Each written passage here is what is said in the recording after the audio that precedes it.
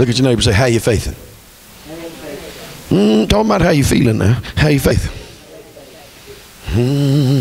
Somebody asked me one time, said, how you feeling? I said, well, I'm faithing great. My feelings is catching up to my faith. Hey, yeah. Anybody here, Holy Ghost? Because we study whether we're improving or not to determine if God's moving. Oh, still hurts. God must not be doing that. Oh, God.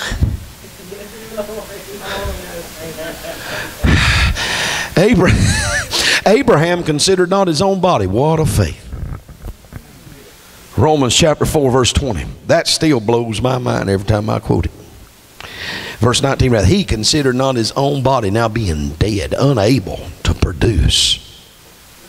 Hello? I'm not going to get too deep into that publicly because there's young ears and you just have to get plain Jane with it what that meant. So for the sake of that, I'm not going to go there. But he didn't even consider nothing about his flesh. Every day he acted in his body by faith, not by what he felt. To consider it not was that the word consider means he didn't even give it a thought. Now how in the world there's a faith in God? I'll tell you, when I get to heaven, I want to see Jesus, and that's who I'm going for. But next one online, you got to show me Abraham. I got to talk with Brother Abe, and I ain't talking about Abraham Lincoln. I'll meet him after a while. I got to talk with old Brother Abe. He had such a faith. He believed God that hardcore that he didn't even give what he felt and what wouldn't work in his body. He didn't give it a second thought. Hello? Without getting too detailed, can't you hear Sarah? Hey, what in the world are you doing?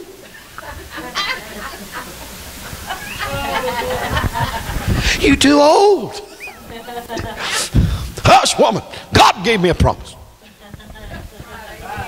Come on, anybody here, Holy Ghost?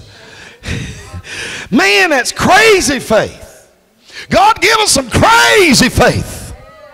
I'm preaching to the choir now. Come on, somebody. Because sometimes you hurt so long, you suffer so long, that if you ain't careful, all you do is study your infirmity to the point you study it to the place, because it's before you every day. It's a grief every day. It's on your mind every day. But I believe if God could ever get our minds so deep into his cross and into the wounds of his back, and if we could devour and eat the lamb, all of him, and get our minds so on our healing, hallelujah, I believe that our infirmity could be made whole, but it's got to start up here. He didn't consider it. And what that really means, he didn't study to see if he was improving or not, to judge whether or not God was going to do what he said. Hello? Because let's be real, the woman with the issue of blood, she got worse before she got healed. She grew worse. Luke 12. Somebody shout, it got worse before she was healed. Some of us are looking at how worse it's got and determining, oh, God must not go and do it. No, he done did it. Well, brother, if he done did it, why ain't God got it? That's what I want to ask. Why ain't you got it? You got to get it here before you get it there. You got to get it in here. Come on, somebody shout, we got to get it. Hallelujah. And the way we get it is to know we already got it. Come on, somebody. Somebody shout, I'm healing manifested in the flesh. Hallelujah. By his stripes we were healed. Well, brother, that's just plumb crazy. I know. Either it's the Bible or it's not. Jesus said in Luke 13 and 12, he called that woman. She was bent and bowed over like an animal on all fours. He said, woman, thou art loose from thine infirmity. Somebody shout, she was still bent over. He always calls you something you don't look like or feel like. Woman, you're loose. And I can see all them religious people there. Loose from what? She's still just buying up she was before he said you loose. But notice what he said. He said, you'll lose from thine infirmity. Somebody shout, that's what he's got to loose us from. He's got to loose us from calling it ours. My infirmity, my sickness, my problem. No, it ain't. If he took it, it's his. He took it in his body on the cross. I heard a woman stand up one night, amen, and give testimony, and more of a prayer request and a complaint, really.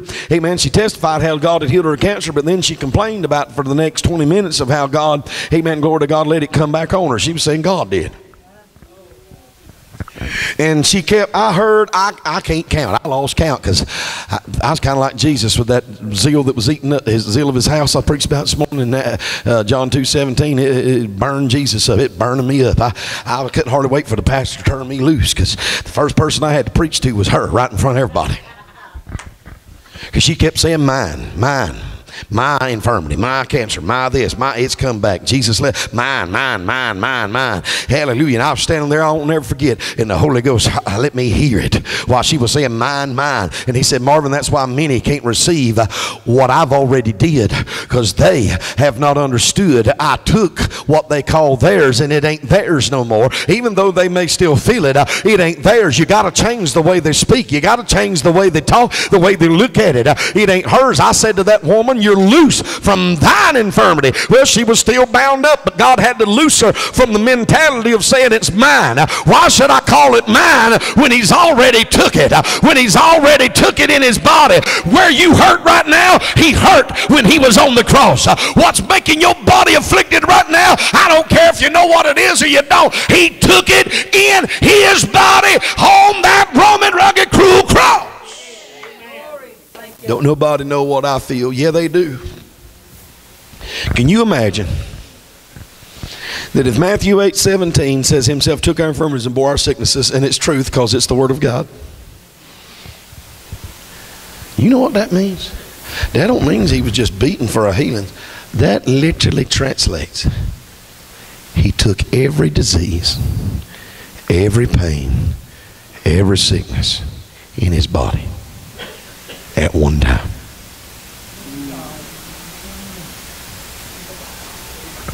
That afflicts your lung, he took it in his body. Diabetes that afflicts your body, he took it in his body. Mama, that stuff that bothers you, he took it. Just tell me whatever it is that bothers you, my wife, everybody in here, whatever afflicts you, he was afflicted. We did esteem him stricken and smitten and afflicted of God.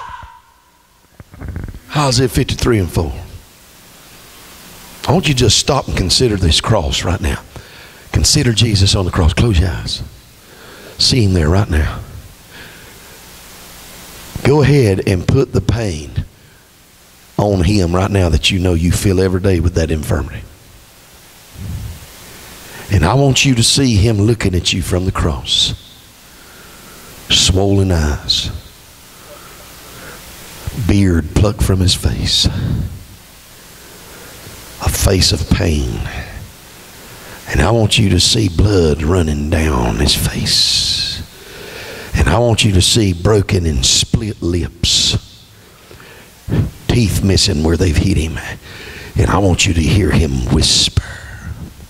I want you to hear him say, I took it.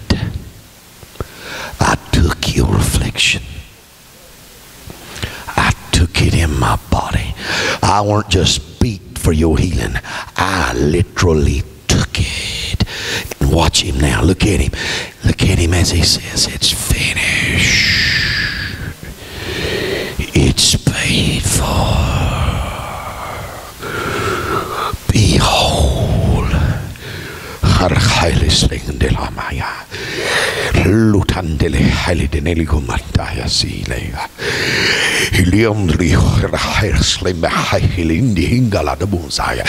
Haili behaya. Huliandi to bukulibaye. Ha to the bosi. Nebe hilima halikundur de behayes. Hiliandulu bukurin bay. Hiliman lukum masande korande hilimi huna masaya. Roma Kileando Sundays. Hando Hila Sunday undile candle candle K to the Mahateli Consundo Bahai. Hileberlo to Shelebeandi who shall I make Hilemas. For I am that I am. And I am the Lord that not only healed, but I am the Lord that healeth now. Behold, this night, says the Spirit of truth, what I did then, I still do now. Therefore, lift your faith to me. The same faith that you put in my lamb to forgive you of all your sins. Take that same faith in the blood of my lamb, saith God. My son Jesus, who was crucified and raised from the dead. Put your faith in him, my lamb, and receive your healing. No longer second guess my sovereignty and my will. It is my will, saith God, or I'd have never recorded it in my word. Is it for you? Never second guess again. Yes, it was for you. It was to whosoever will. Receive ye tonight the words that come from the lips of my prophet. For behold, I will back them up with signs and wonders. For I will accompany my word, the word that has been preached, and I'll follow it with signs and wonders. Let me loose you from thine infirmity. I must cause you to forget that it's yours. I must remind you that I took it, and if I took it, it's not my will for you to keep it. And behold, if I took it, it's mine. Quit calling it yours. It's mine. When I can get you to speak this by faith, then by faith I can perform my word. For did not my word become flesh and dwell among you? Who was that word? My lamb, my son. And I say tonight, it is still my will through my lamb Jesus to make the words of my mouth flesh. I want to do them in the flesh. I long to manifest them. Even, says the Lord, in your flesh.